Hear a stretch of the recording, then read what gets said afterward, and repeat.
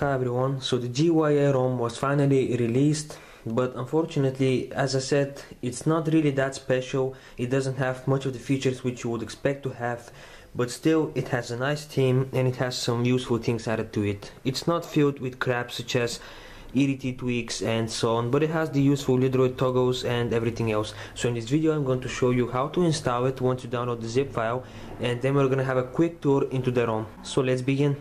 So we start off by powering off the phone. So just turn it off.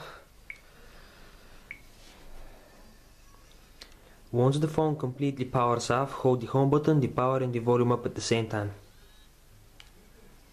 You should be in recovery mode. If you are on stock recovery, you would need to download the CWM zip file and boot into it. I'm currently on stock, so choose apply letter from SD card and choose the CWM zip file. Here it is. And now we are in Google Mode recovery. So from here, first of all, choose wipe data, then choose yes to confirm.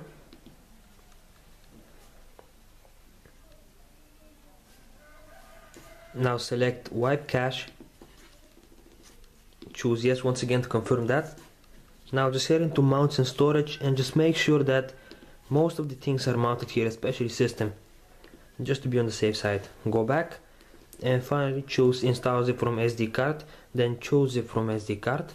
Now locate the GYA ROM experimental zip file. Here it is.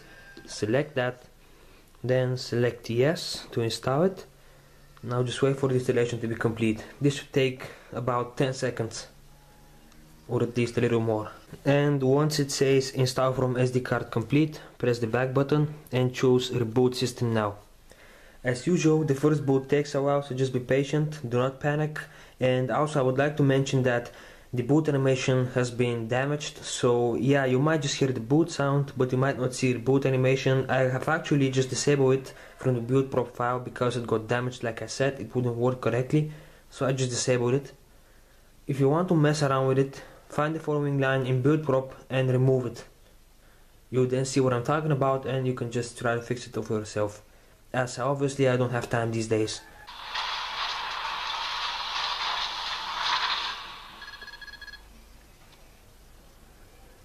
So after the sound, you get a black screen for a few seconds and then you are on the home screen.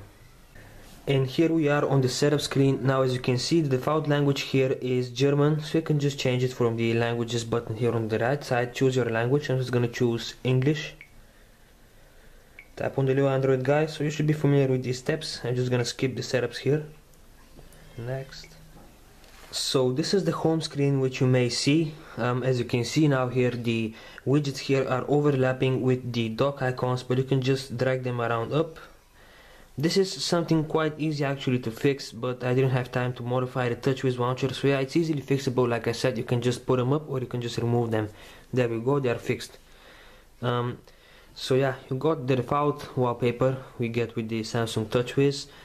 If you wonder what wallpapers this ROM has, it doesn't really have any wallpapers, just two wallpapers which I added to my taste. They were ripped off from other phones, I believe from the Galaxy S2. This is the leaf wallpaper and the beach wallpaper. I actually prefer to use this on the TouchWiz launcher. There we go, as you can see, looking good.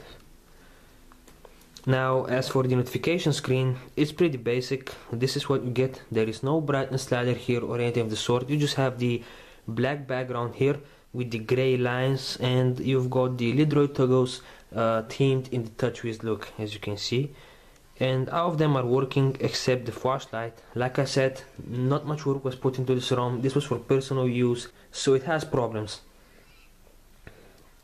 And well, the app drawer, if you wonder, these are the basic apps which you have. I have left some as well as removed some. So yeah, not much apps have been themed. Actually none of them were actually themed. So the music player is still the same, the camera is still the same, and everything else.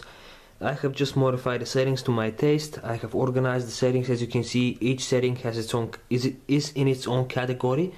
Now if you go down, you see power saving. This sometimes works, sometimes it doesn't. Like I said, problems. Then scroll down to the bottom, you can see the GYA settings, which has Lidroid parts, V4A settings, which is for the audio, and CPU settings. For the audio, I am using Viper for Android. As you can see, it is working. You can open up the equalizer and everything else. And about phone, pretty much the same, except that the name has been changed, obviously. So yeah, it's got BusyBox and all of that, some performance tweaks added to it, and also the TouchWiz 4 lookalike launcher. Now as you can see, it has the labels here down to the icons, and also this is not a 5 icon dock, but you can replace the icons if you wish. For example, if you do not like the phone, you can just move it somewhere like this, and as you can see, you only have 3 icons. And now, for example, you can put the browser icon here, and as you can see, it is working just fine. It also gets the label here, as you can see, and obviously it has the Lidroid parts for the walk screen. So yeah, you have all of the walk screen choices here which you want to use. I always prefer the Samsung stock one with the leaf wallpaper, but this is the default wallpaper. You can just change it. I have added the leaf wallpaper, as you can see in there. The power menu was not given much things, as you can see, just a basic power menu with silent mode, flight mode, and the power off. There is also no extended boot menu, as you can see, a power menu, sorry.